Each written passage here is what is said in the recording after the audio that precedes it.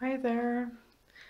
I'm right now in my writing process of my first long novel, and I have the privilege that crowdfunders gave me the opportunity to have like 2 months where I really just focus on my story. So I am working on the story since 1 year, but now for 2 months I will be a full-time writer. So I thought, as a thank you to the amazing bullet journal community and to the amazing writers community, I would love to give back something. So I would like to show you how I am structuring my work. So what you see now is like my project bullet journal, and it's a big Leuchtturm which I regularly don't use, but I needed something really fast that is lined and that is big, so I decided this Leuchtturm, and I actually think it's okay. I get the hype, kind of. My regular bullet journal will stay forever in this amazing semicolon books, and there I just have my time block and planner for my novel. So here I just write down what I have to do, how many words on what day, what I have done, how many words I have in summarized, and how the ending of the day was, if I was like writing more than necessary or less than necessary. I haven't worked in the middle of July because of the end of the semester, so now I'm starting to use it again. And this doesn't need to be pretty at the end, it's just for like seeing the process. So the rest of the book is inside of this, and I wrote down what am I using to organize my work. So I wrote it down in perfectly spelled and absolutely fluent English, which is the amazing mixture of German and English. And we will start here. So in the middle there's the idea for the novel, and then I start with a in German called Schneeflockenmethode, which is a method how to structure from the idea to the finished plot a novel. So I did this at the beginning, and then I start to use the software called Patchwork.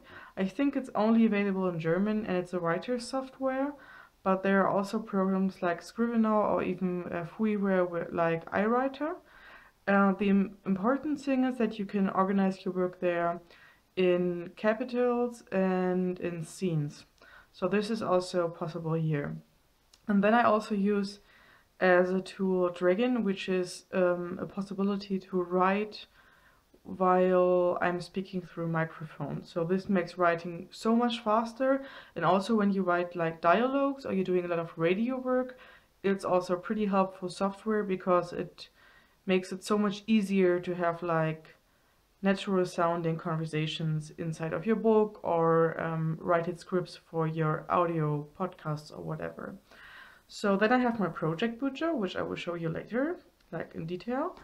And then the next big point is that you should spend at least 2 or 3 days thinking about what is like taking you away from your work, especially when you have like a weekend now saved for your work, or when you know you will have 1 or 2 weeks free where you really want to focus on your novel.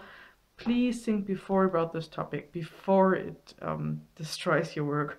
So there is this amazing freeware called Cold Turkey, and I'm using it. It helps to build. So I'm sorry, I have to take away the amazing ankle because it works for recording, not so good. It looks amazing, but it stops recording. So yeah.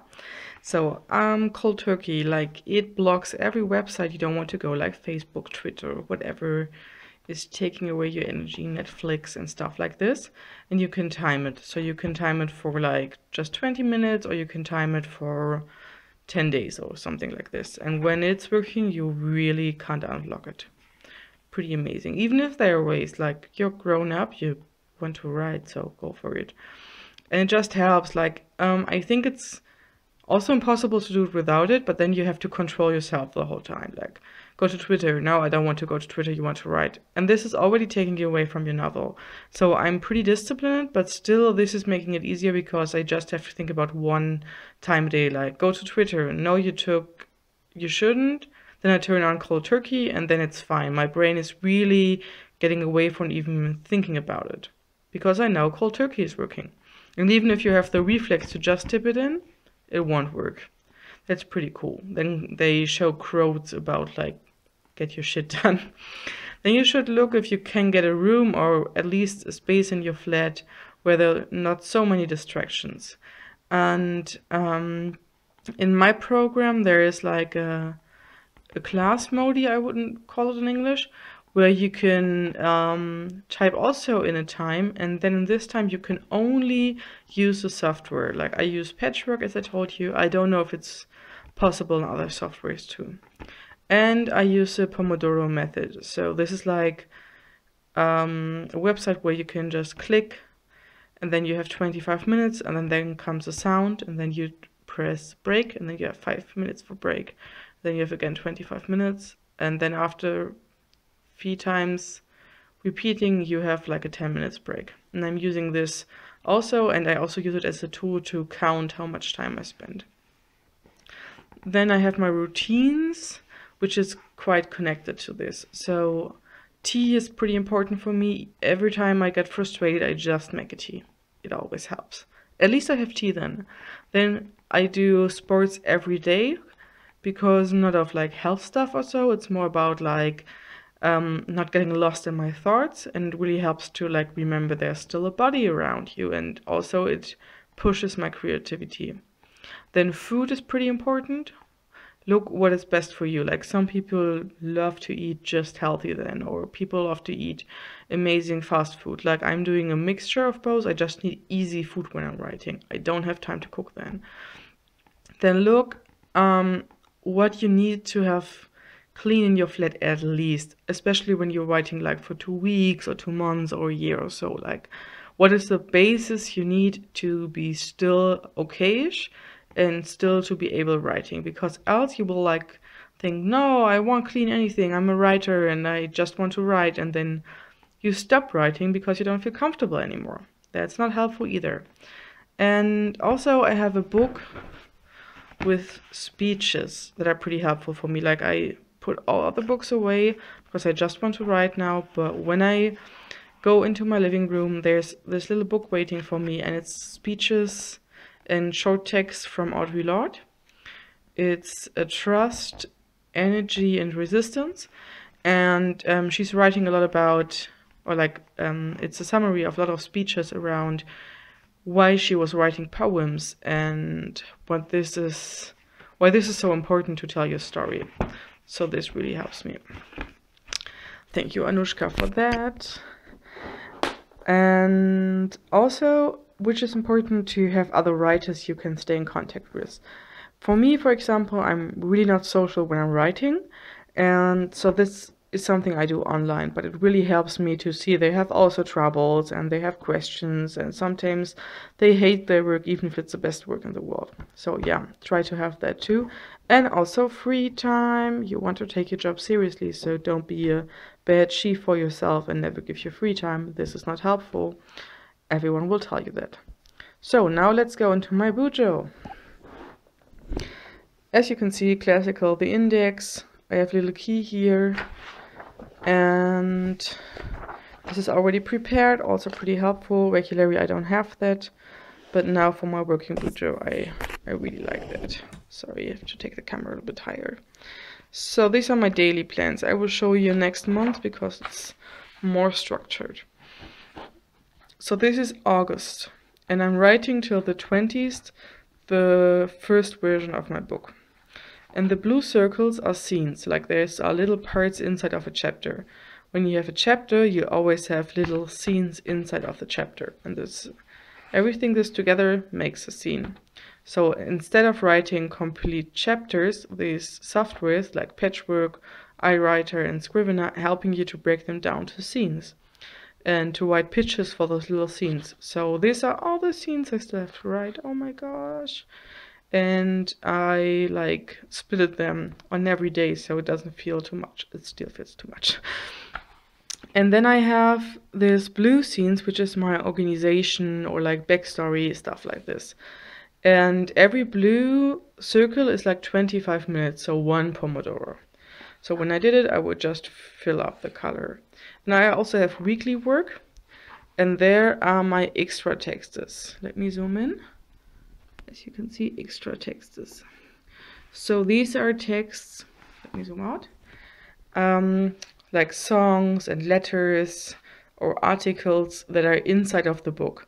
So they're like not classical scenes, and I love to write them directly in this paper because it feels more real, and I can change stuff easy and do it in a coffee. It's totally different than writing a novel for me, so for me it helps to have these two different kinds of text. And then I have the next block, which is first rewriting together with my publisher, and this will start on the 21st. Oh my gosh. So this will at the end look like a complete mess, like there will be different stuff to do, and yeah, but these little circles help me to have it at least at the beginning really pretty and organized and a good overview. And I have my brain dump. As you can see, my brain dump is really not a pretty page. It's really what a brain dump is about for me. So on the left I have a list, which is actually like for me readable. And on the right I have just notes, like randomly pictures or stuff I have to remember about, or dynamics, stuff like this.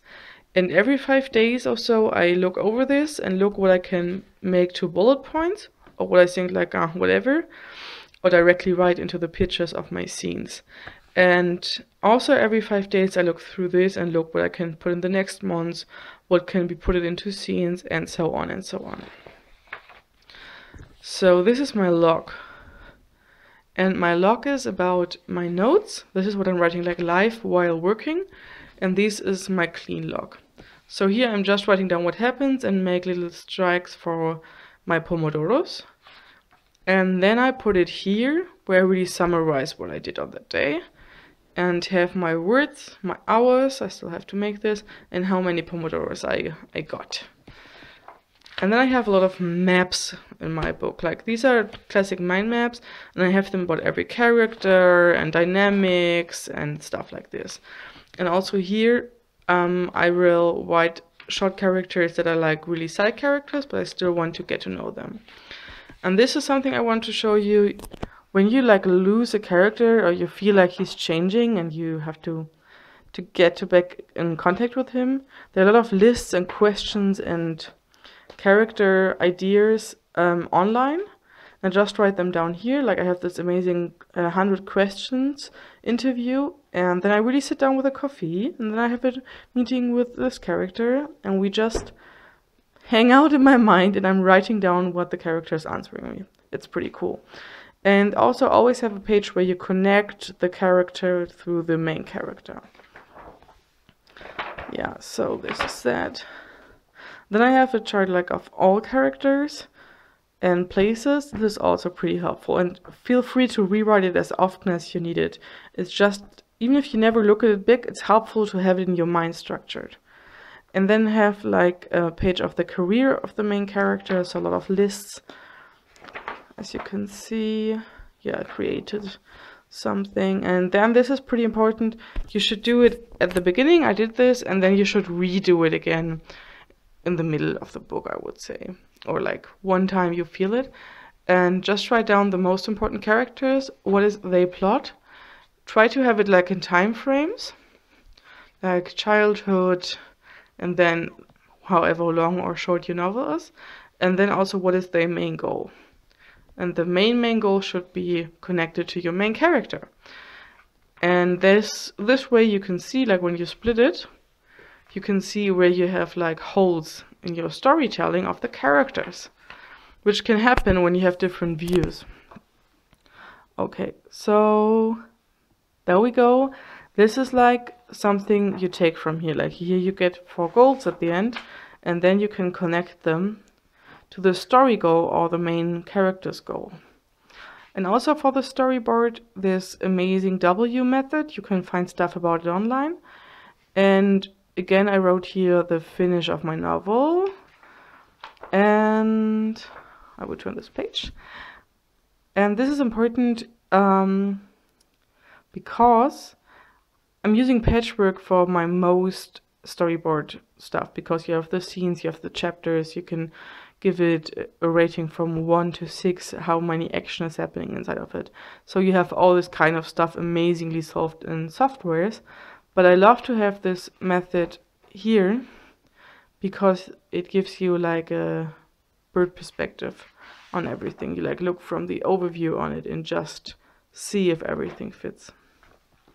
And then I have these pages. Till the first draft, I have to write the scenes, I have to write this extra texts. This is reflecting back then to my monthly Augur page. And I have other stuff to do, which is this Augur group, this blue circles I showed you at the beginning. And I will add stuff and like this. And at the bottom, we have the deadlines. Yeah. And then I already started for the first rewriting what is to do then, because sometimes you have something in mind, but you shouldn't do it in the first draft because you will get lost. So you should put it here. So it's pretty helpful to have this page set up before. So for example, I wrote down, I have a like pretty harsh scene and I don't want to have it completely in my book. So I have to find ways to not telling it, but like telling it under the hand. So I have to do this, but right now I really need to have the scene, as harsh and horrible it is, inside of the book to reflect on it, and then I will take it out of the book. So this will happen in the first overwork. And yeah. Then I have also a pain board, which is pretty amazing. I found it online. So it should be always like person get hurt or has a conflict, then there should be resistance, and then they should turn something beautiful out of it. So this is the dynamic I want to have in my book. It can be totally different for you. Maybe you're really like negative person and you want to have something beautiful, and then they have enough power to do resistance and then they get hurt. This will be a depressing novel. But maybe that's your thing. And then you should do it, and then you should look into your scenes and write them down and look if the dynamic is working like this. It doesn't have to work always like this, but it would be cool if you want this to be the message of your book. It shouldn't be like a totally mess. Or if you want it to be a totally mess because this is your writing style, you should still see if you have done it and not like fell down to one system. So this helps you to look over your scenes. Yeah, and that's pretty it. I mean, the softwares you can get, like my Patchwork, they're like amazing, but they have also failures. For example, I have also characters from the African continent, and Patchwork is quite affordable. It was like $40 before, now it's about $100, which is pretty much. And they have a names generator, and you can have it like of different regions in the world and countries and even wrestlers and unicorns. But for the whole continent, there's just Africa. So that's pretty annoying. But like every program has this pro and cons. I just want to tell you this. If you're a writer from the African continent, I think this is not so helpful for you. I'm already frustrated by it, as you can see. But still, it's pretty helpful to have a software, whatever you choose. And I would really recommend you to break your novel down to chapters, to break it down to scenes, and then break it down to pitches. Or to write a pitch for the scenes, because this will help you when you get lost, and also when you change your story, you can easily find back. And also what I have in my software are the character papers, the character informations, place informations, and stuff like this. So I think as longer and more complex your novel is, as more helpful this kind of software can be. But also you can try a program like this and see if you want to do it completely analog and in your Bujo, but it still would be a good inspiration to look into softwares like this. And also look out for software with a good technical support, because you don't want to lose time while waiting for support. So this is why you use Patchwork, because he writes back every day. Yeah. So this is my working video. I hope it gave you some inspiration.